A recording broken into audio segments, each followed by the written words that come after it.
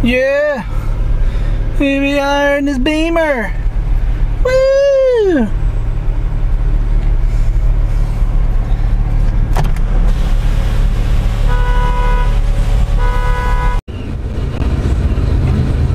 So he picked up a 2008 BMW 335i. With what package? It is black, on black and leather interior. It has the sport package, it has the premium package, and it has the cold weather package. It's got so basically it's got every option except for the convenience package, which is the hands-free, no key. Other than that, it's got everything. It's got the adaptive headlights, the turn with the road, the projections, and it's got the sport tune suspension with the sport package. The sport package also comes with the different steering wheel. It's a six-speed manual, so the car's all stock. It's got 300 horsepower and 300 pounds of torque. Peak torque is at 1400 RPMs with the twin turbos, so it gets up and goes pretty quick to begin with. Yeah, it's a very, very responsive car. I mean, it gets up and goes. There's not really no turbo lag when you got on it. Not really, unless you're cruising on idle speed. So there's a couple of times we've just been cruising on the interstate, and then I get on it in 6th gear, and you can feel the turbo lag at that point.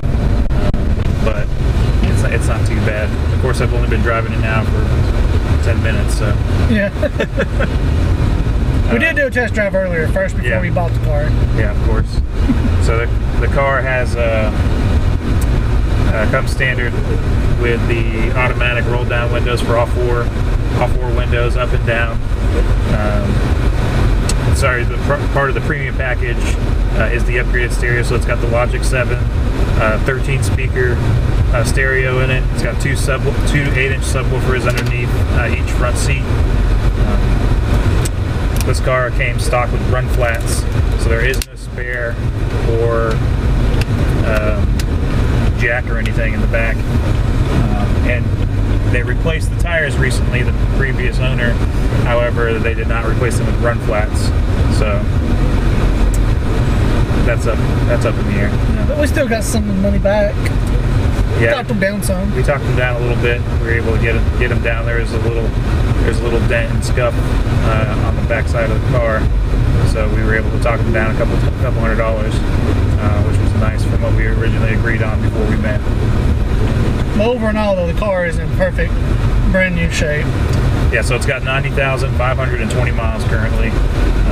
It's the lowest miles out of all of the 335i's that I've been looking at within a 250-mile radius from Knoxville, Tennessee, without going over 14,000 miles or $14,000. So what's the first thing you're gonna do to it? Most likely tint the windows is going to be the first thing. Black interior on a black car, it's going to get hot inside, so we're definitely going to need to have those windows tinted. Especially with it leather. Yeah. With the winter package, it comes with heated seats. I'm still not positive if it has cooled seats or not. I know some of them did come with that. We haven't really dove into everything yet, so. But after that, definitely be the JB4, the juice box. So get that in. It's about $500, and then it runs, I believe, 7 different maps. There's a bunch of different little things you can do with your car, setting a shift light, setting your fuel gauge, turning that into a boost gauge. So there's a lot of different little options that you can do within the GB4, and it puts out, or on the highest and most aggressive map, it can build up to 100 more horsepower just out of the whole stock car. Then after that, of course, we'll go down pipes in intake. Then have a dyno tuned up. I won't need to have a dyno tuned at that point, because I'll have the JB4 is meant to run on downpipe and exhaust and intake. But you're going to get more power out of a dyno tune. Well, the JB4 is it's off the shelf. Yeah. But you don't need off the shelf. You need the actual prove that in front of them and boom. If I did an actual tune, I might be able to squeak out maybe another 10 horsepower, I'd say. Maybe more. Maybe more. You never know. Yeah. But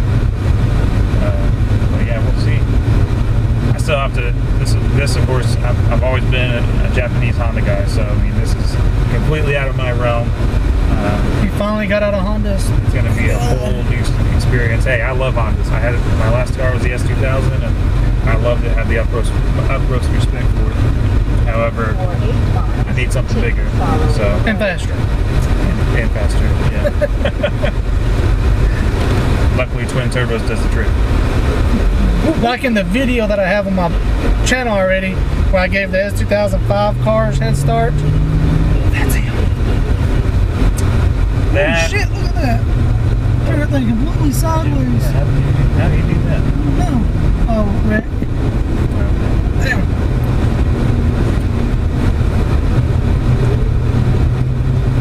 Well, your brother must have been already gone. Oh, I saw him when we were merging. Oh, really? Yeah. He's up there. We're playing catch up, trying to catch his brother now. But overall, out of a 10, I'd give this car a solid 8. Probably a 9 once it gets clean. Yeah, that's the biggest thing. Man, if you're selling a car, clean the car before you show it, man. Yeah. That's gonna just reinforce your price that you're wanting for the car, and it's gonna make the buyer that much more enthused. When you show up to someone buying your car and it's dirty as heck, man, that automatically turns the buyer off immediately. So Yeah, because this thing was dirty. I mean, you can tell they haven't washed this car in forever.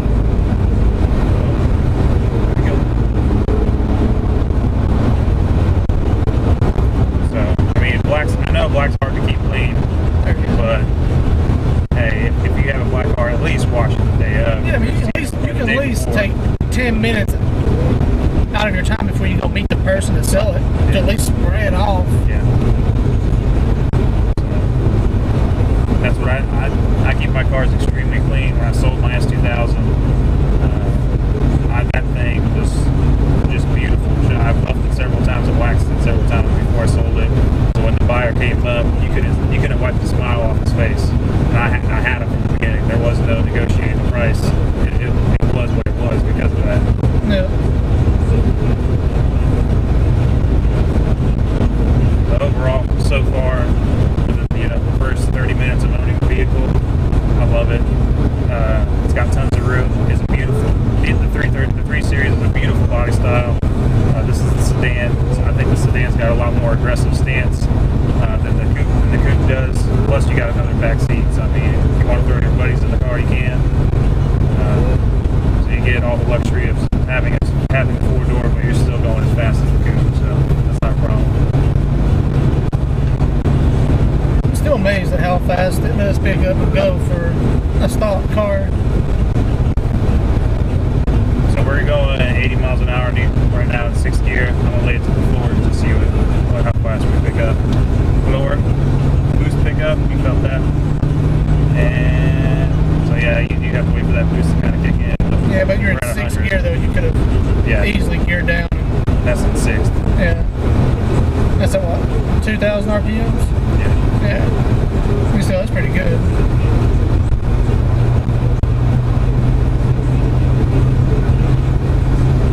Yeah, this car also came with navigation, so it's got the big screen up front. It's got a DVD player as well.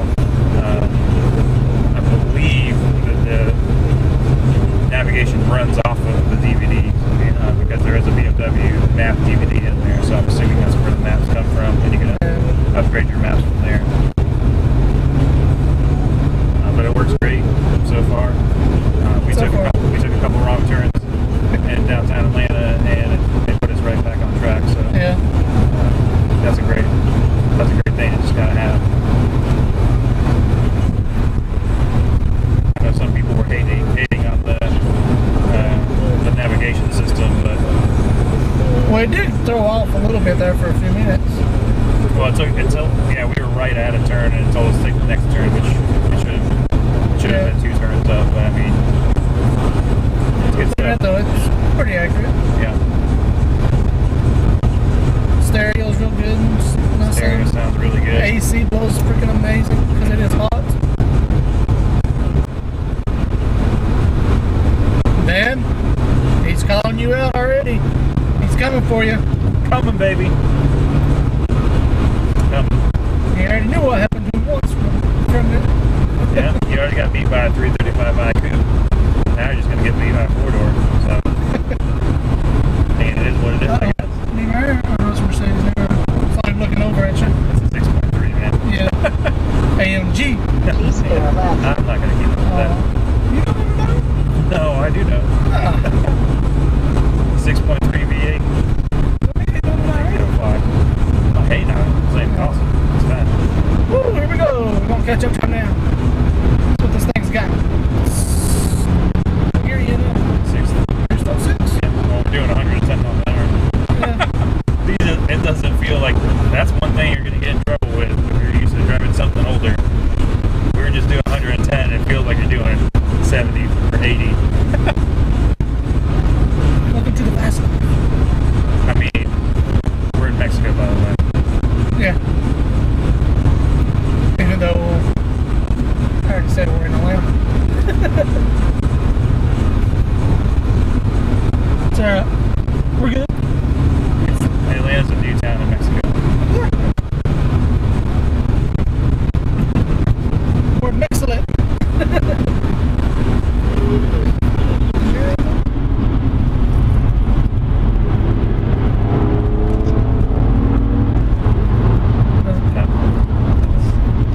That's gonna be one thing. Blow off valve. Yep. So we can hear those bad boys. You don't need that. How much is that? A show. Mine was at $400. What? I went with HKS SQV4. $400. Yep. This is my first turbo car, by the way, so I'm... Dang! That's expensive, but I'm gonna have to get 2 of them. Oh. No, it's a single wastegate? Yeah. No, it's a dual wastegate. Then you're going to get 2. It says. You might not be hearing the blow off valve for a little while. No.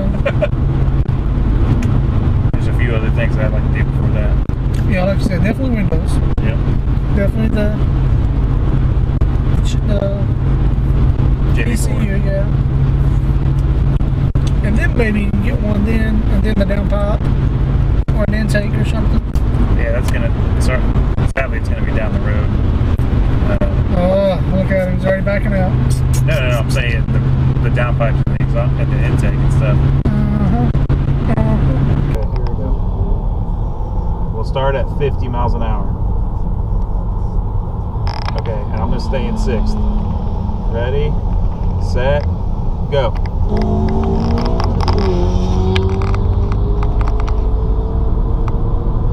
Keep going. Don't give up. Don't give up. Don't give up. Oh, I'm creeping.